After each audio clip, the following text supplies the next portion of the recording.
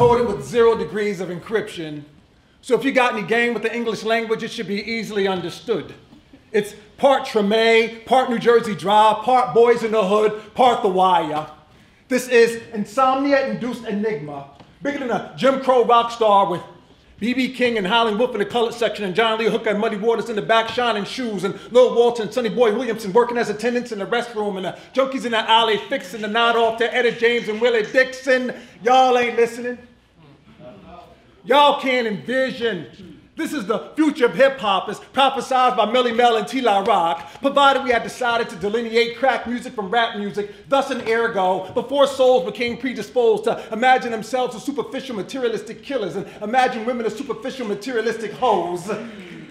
And alas, it came to pass that ass is willing to trade potential for glamour and provide incentive for record execs to become circumspect and invest in arm and hammer futures, graveyards, ammunition, HMOs, sutures, anything death related to the point that they investigated which D&C equipment providers could be publicly traded, then made it popular to become a defendant and took long positions in CCA prison since legalized prison slavery was written into the 13th Amendment.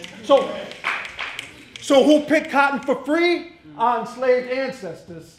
Who sews cotton into jeans for free? Their imprisoned descendants. While producer, DJ study sound waves in order to modulate 808s to create confusion. This is the Simon and Garfunkel sound of silence mixed to the music of Stevie Wonder's contusions. Not quite an illusion, yet alluding to the fact that I have to keep reading because an idle mind will make his idols mine. And self-respect is a vital sign. And figurative sleepwalking is how losers bide their time. And I'd rather be a scholar and a bon vivant. So what you want? You can predict your future by what you flaunt.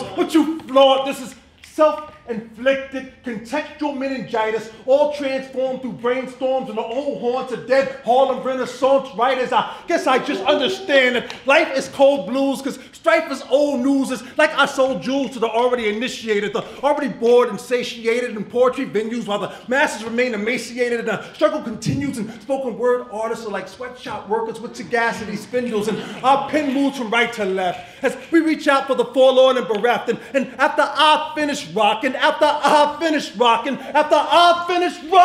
your own soul is up next.